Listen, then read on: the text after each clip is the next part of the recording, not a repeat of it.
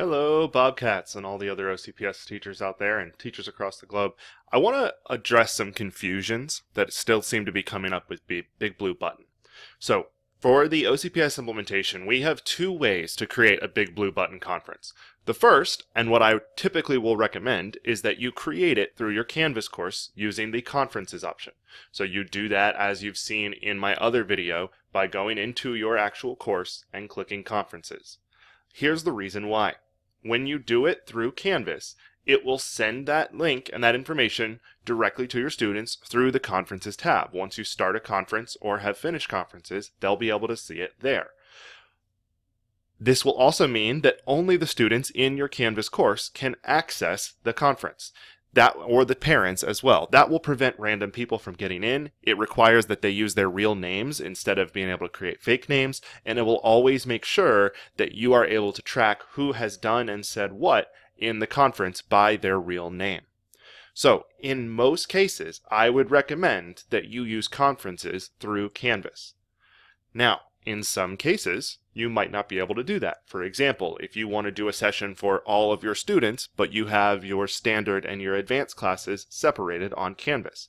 If you cross-list at this point, you'll lose all the previous work, so you don't want to do that if you've been using Canvas all year, but you also want to be able to do one session for all of them to have access to.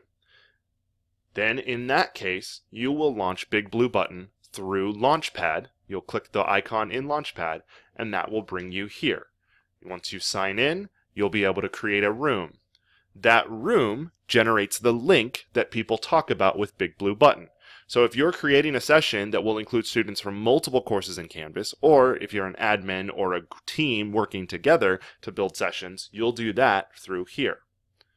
One of the things that I think is really important to understand, and what a lot of people seem to be missing, are some of the settings you have available when you create a room.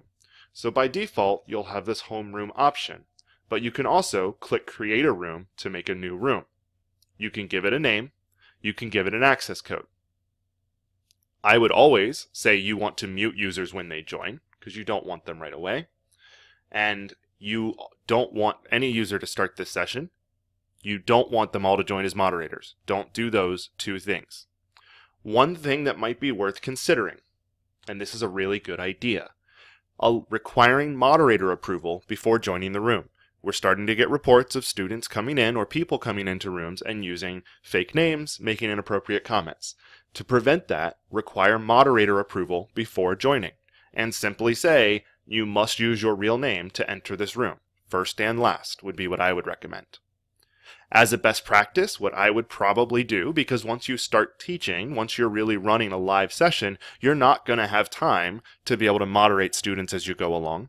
What I would recommend as a best practice is pick a student who is reliable and you know you can trust, and have them become a moderator on the class. So while you're presenting, they're able to use the moderation tool to be able to approve students that are into the chat. I just want to make that available to everybody and make you understand that there is a difference between those two things. If you create it through Launch, then you will have that link that you can send out to people. If you create it through Canvas, it will only be to people who are enrolled in that course or to the parent accounts that are observers on that course. And if you're having issues or you're concerned about student comments and people saying things they shouldn't on a chat, then I would require moderator approval before joining the room. I hope that clears up some issues you might be having, and as always, if you have any additional questions or comments, please feel free to email me, bradley.schreffler@ocps.net. I'll be glad to answer any of your questions there, and I hope everybody has a great day.